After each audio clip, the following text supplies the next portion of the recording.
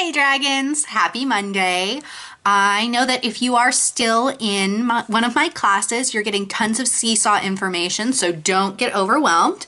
But I do have a cool thing that you can do at home that might help you test out the properties of different materials you're using for your experiments. I have my balance scales here at my house, but I know that a lot of you don't have balance scales at home. And it can be something that would be really helpful, but it's not something that you can just go to the grocery store and get. So I thought I would teach you how to make one at home.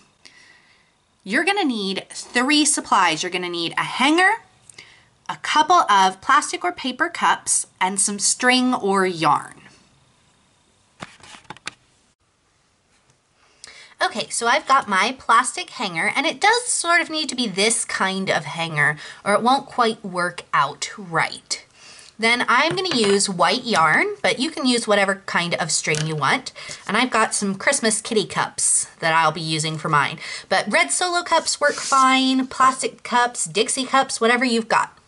Now, I'm going to use a pin to poke a couple of holes in the sides of my cups because I'm going to use those for the pans for my pan balance.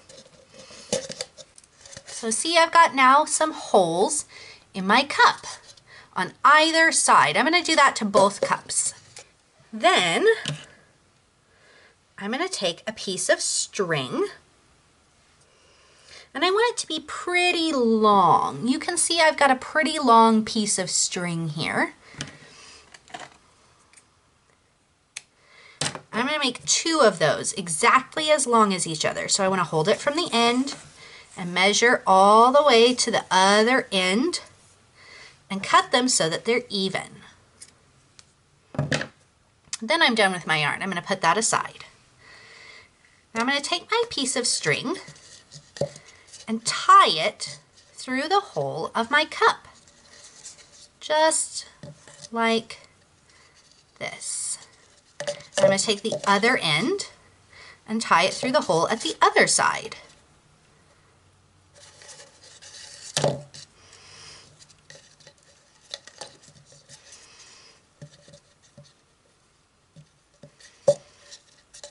I'm going to do that to both cups. But now you can see I've got my cup attached to a piece of string.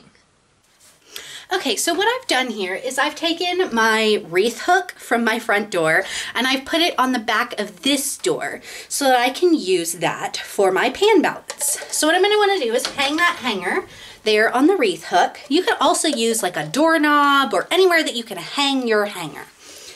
Then I'm going to take my 2 cups I made and I'm going to put them on either side.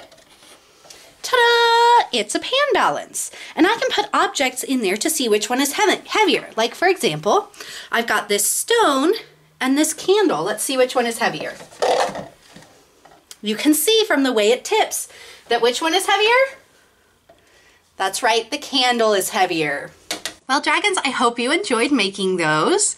I can't wait for you to test them out at home. If you do, go ahead and post a comment and let me know. I'd love to see your work. Anyway, I hope you guys are having a great week. I'll see you soon, dragons. Bye.